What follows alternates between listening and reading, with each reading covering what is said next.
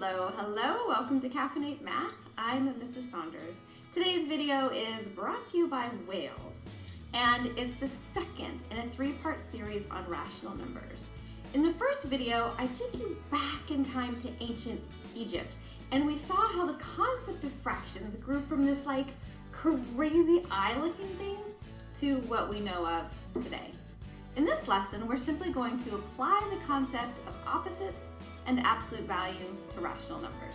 And just a side note, if you haven't covered opposites or absolute value yet, you can go watch those videos first. Okay, shall we dive in? Let's go. We'll begin by reviewing a few definitions. First of all, what's a rational number? A rational number is any number that can be written in the form of a over b, as long as a and b are both integers and b does not equal 0. Okay, what about opposites? Well, two numbers are opposites if they are the same distance from 0 on the number line, but on different sides of 0. And finally, absolute value. The absolute value of a number is its distance from 0 on the number line. So with those things in mind, let's see how rational numbers fit into all of this. We'll start with the concept of opposites. In the opposites lesson, we looked at pairs of integers, such as -4 and 4. But how do we plot fractions on the number line? Well, let's zoom in. Between every integer is a whole host of numbers.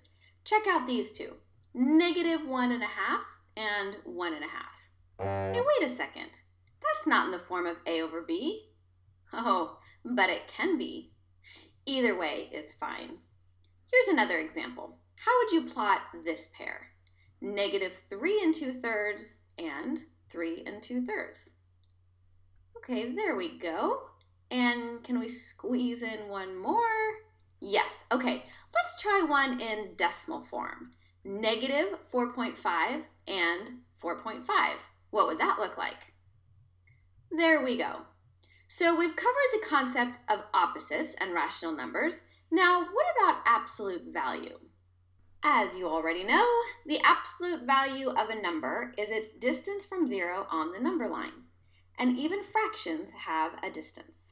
So let's try the absolute value of -5.5. I'm going to use decimal form, but remember, 5.5 can also be written as 5.5 or 11/2. So let's see, -5.5 sits right about here. Just like we did in the absolute value lesson, we can just count the spaces. 1, 2, 3, 4, 5, and half of another one. So the absolute value of -5.5 is 5.5. One more. Let's look at the absolute value of 6 1/4, which could also be written as 6.25 or 25 over 4. Let's see, 6 1/4 sits right about here. Counting the spaces, we've got 1, 2, 3, 4, 5, 6, and just a quarter of the next one. And the absolute value of 6 1/4 is 6 1/4. So that's it, you guys. It was a very quick video today because all we had to do was add the concept of rational numbers to what we already knew about opposites and absolute value.